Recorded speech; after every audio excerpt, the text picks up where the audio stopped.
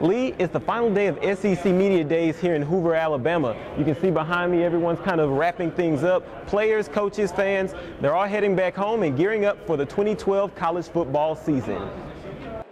SEC Media Days ended with a bang, and how could it not, with national champion Alabama making its appearance. We're looking forward to the challenges of the SEC this year. A lot of great teams, a lot of good players, a lot of great coaches and programs. So as always, I'm sure it's going to be very challenging.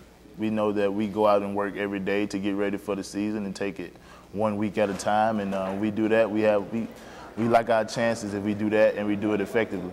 And it wasn't just the tie that made a splash. Tennessee coach Derek Dooley's orange sideline pants were a hot topic as well. I feel like, I know he feels pretty good wearing them. It's just hilarious to joke around the locker room, but I mean, he feels like he looks good, so I guess he looked good.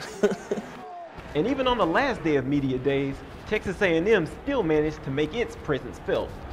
Obviously, A&M, with the recruiting base it has and the history it has, I think are very excited about this opportunity. They've got really good players, and they've got a good program, and they've got a new, enthusiastic coach who probably is going to implement a lot of motivation to his guys, and I think this will be one of the difficult teams that we'll have to face this year.